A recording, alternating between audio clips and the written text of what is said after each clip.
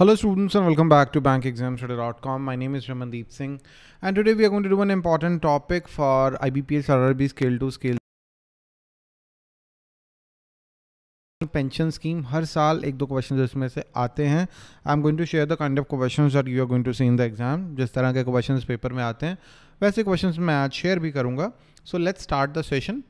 My name is Ramandeep Singh and I've been teaching on bank exam today from last 12 years now. And this is my WhatsApp number and it's very easy to reach me. If you want to contact me, you can drop a WhatsApp message.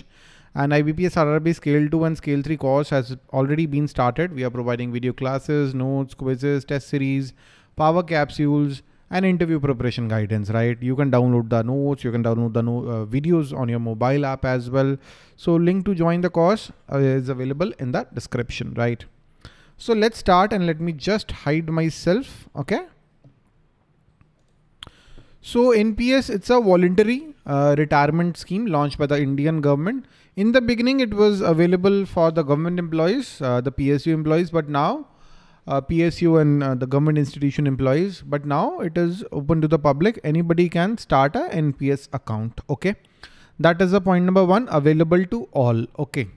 Second important question, it is regulated and administered by Pension Fund Regulatory and Development Authority. PFRDA से regulate करता है. That is an important point. Who's the regulator of NPS? PFRDA is the regulator.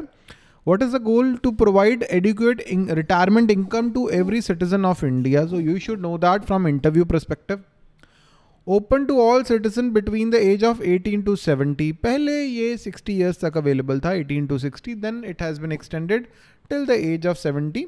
So open eligibility criteria, open to all citizens between the age of 18 to 70. It used to be 60, but now it is 70. It allows subscribers to make defined contribution towards a planned savings. आप contribute करते हो, right? Invest the contribution into various market linked instruments such as equities and debt. So whatever the money that you are spending, you get an option. Various schemes are there, right? किसी में equity में ज़्यादा investment है, किसी में debt में ज़्यादा investment है. But there is a maximum cap, 70%, 75% maximum आप equity में invest कर सकते हो, right? So equities, debt, various plans are there. So there are basically two tiers, tier 1 and tier 2. Tier 1 is non-withdrawable. Various tax benefits are available in the tier 1 and that's what we are going to discuss in this session today. And it provides tax benefit under section 80C, 80CCD and 80CCD 1B of Income Tax Act. Whatever the money that you are investing in pension fund, वो 80C के under 1,50,000 तक आपको redemption मिलती है. Exemption ये होगी and 50,000 का additional benefit आपको मिलता है under section CCD. वो additional है. ओवर एंड अबव 80C की लिमिट है जो 1,50,000 की. सो 2 लाख रुपीस तक आपको एडिशनल टैक्स बेनिफिट मिलता है. इस पर टैक्स नहीं लगेगा. It has very low charges and that structure is very transparent. What is NPS? It's a voluntary, I already explain. Regulated by home, ठीक है, open to all Indian citizens. So same repeat हो गया. How does NPS work? It allows subscribers to make defined contribution. You can decide कि आप ₹1,000 invest करोगे every month, 2,000 करोगे, 5,000 करोगे. It's up to you. There is no maximum limit. But obviously there is a maximum limit on the tax benefit that you're getting. Invest the contribution into market linked instruments, debt and equity में invest होता है, right? Offers two tiers. There is tier 1 and tier 2. Tier 1 withdrawable, tier 2 non-withdrawable. No, the tier 1 is actually tier 1 is non-withdrawable and tier 2 is withdrawable. Tier 1 में आप पैसे निकाल नहीं सकते 60 की एज से पहले. Partial withdrawal का scheme है that I'll going to discuss in the next slides. It provides the tax benefits under various sections and has very low charges and transparent structure. Why should one invest in NPS? To secure one's future in the form of pension. To benefit from compounding effect of long-term savings. If you are investing via NPS, you are investing in equity as well as in debt. Long-term, it will give you benefit as compared to a normal FD. Because you're getting additional tax benefit of 50,000 rupees plus because it's investing in market, in the equity, there are better prospects of higher returns, right? You are diversifying your portfolio across asset class, so debt, equity, you are very diversifying. Diversification हो रहा है, अलग अलग ऐसे portability of account. You can move your money from one provider to another. Kotak provide kar raha, you may go to HDFC, so that's up to you. To avail attractive returns and tax benefit additional, as I told you, 150 lakh के ऊपर भी benefit मिलता है, and redemption is also tax free. ठीक है. So difference between PPF and NPS. A lot of students are going to ask questions about what is the difference between PPF and NPS. The Public Provident Fund and the NPS, quite similar product, काफ़ी similarities हैं, but PPF में सारा पैसा is kind of debt. It's debt. While NPS, your money is invested in equity and debt. Any Indian resident can invest his money in, including the minor. Even minor children can open the PPF account, but obviously the guardian is required. While in NPS, age should be between 18 to 70. So that's the gap. Minor NPS का account नहीं खोल सकते. ठीक है, that's the first point. NRIs are not eligible to invest in PPF, but in NPS they can invest. Okay. What is the maturity period of a PPF account? It is 15 years. Premature partial withdrawal is allowed. You can take a loan against your PPF account. While in case of NPS, you can do partial withdrawal, right? Maturity tenure is not fixed. You can contribute to NPS till the age of 60, but there is an option to extend the contribution till the age of 70. So that's for the NPS. There is investment limit as well, that differs as well. Minimum 500 rupees annually in PPF. The maximum investment that you can do in PPF is 1,50,000. You can do a max of 12 contribution per year. While in NPS, the minimum contribution required is 6,000 rupee, right? There is no limit on the maximum contribution, but there is a point that the contribution, there should be at max 10% contribution of your gross salary, or gross total income in case of you are self-employed. That is a cap. 10% of your gross total income you can invest in NPS, okay?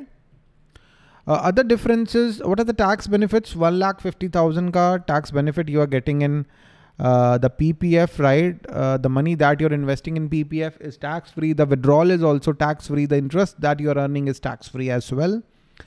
While in NPS, 1,50,000 ka benefit to already is there, but under section 80 CCD, additional benefit of 50,000 is there. One thing you need to note that if you're investing in PPF as well as NPS, ATC का benefit is 1,50,000 only. चाहे आप PPF में करो, चाहे NPS में करो, ठीक है? Premature withdrawal is in NPS, it is allowed after 7th year onwards, with some limitations are there. You can take loans loans during 3rd and 6th financial year, but there are certain conditions. While in NPS, you can withdraw at the age of 60, right? After 10 years, the account holders become eligible for early partial withdrawals, right? So you can do early partial withdrawals after 10 years of maintaining your account.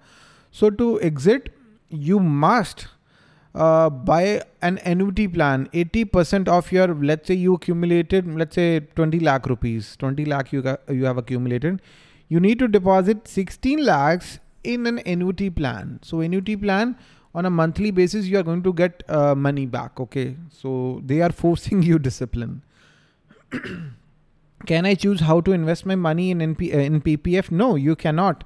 The government decide the rate of interest. The interest rate is decided every year. The government of India decides the rate of interest. Generally, it is 7.5%, I guess, 7.6%. You can check. Right now, I guess it's 7.1%. Please check it yourself. While in NPS, it is market linked because your money has been invested in equity as well as in debt. So that's totally dependent upon the market. Okay.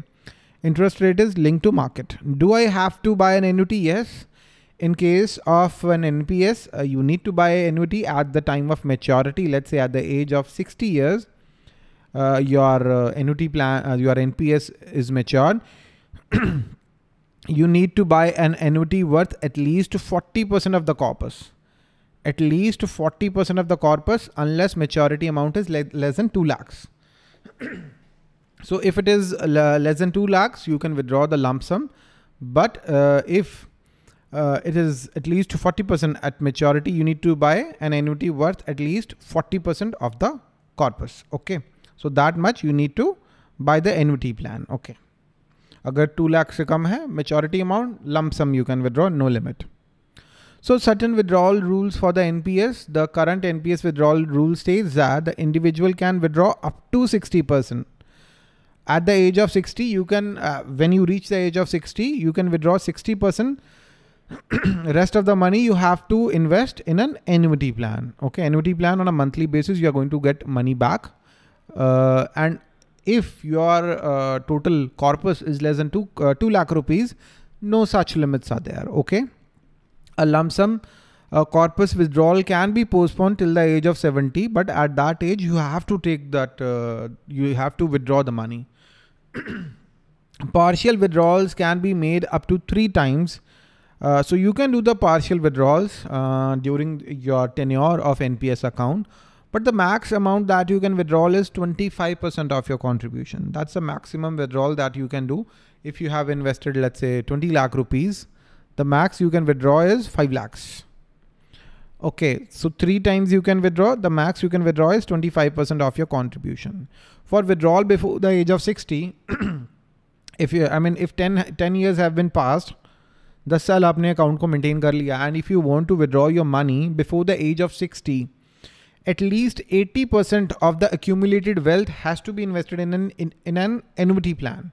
So if you have already invested 20 lakhs rupee and 10 years have been passed, then at least 16 lakhs have to be invested in an annuity plan, which will pay you on a monthly basis. Okay?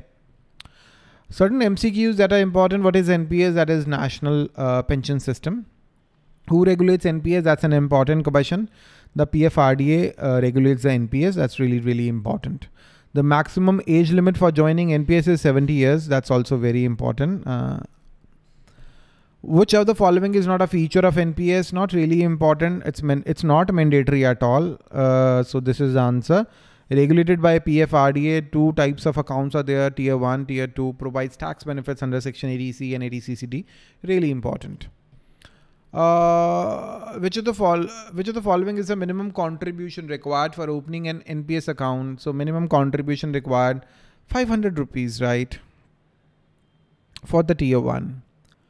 And for Tier 2, it's 1000 rupee. Which of the following is a maximum equity exposure allowed in NPS? Maximum equity exposure is 75% is allowed. More than that, equity exposure is not allowed. Which of the following sections provide an additional tax benefit of 50,000 rupees? That's really, really important. So 80C ka benefit to milta hi hai, and 80CCD subsection 1B, you get an additional benefit of 50,000 rupees. Okay. Which of the following is a unique identification number allotted to each NPS account holder? You get a PRAN number you get, that is unique. Okay. Permanent retirement account number you get when you open your NPS account. You can switch your schemes. You can go from one provider to another. But you have your permanent retirement account number. What is the full form of PRAN? That is permanent retirement account number. Really, really important. And that's, I guess, all for today, students. IBPS RRB Scale 2, Scale 3 course is available on bankexamstudy.com. We are providing the video classes, notes, quizzes, test series, live sessions, and power capsules. Please check. Link to join the course is available in the description. List of our successful students who took our courses for the various exams and they cracked the respective exams. I'm really, really happy for them. You can be one of them.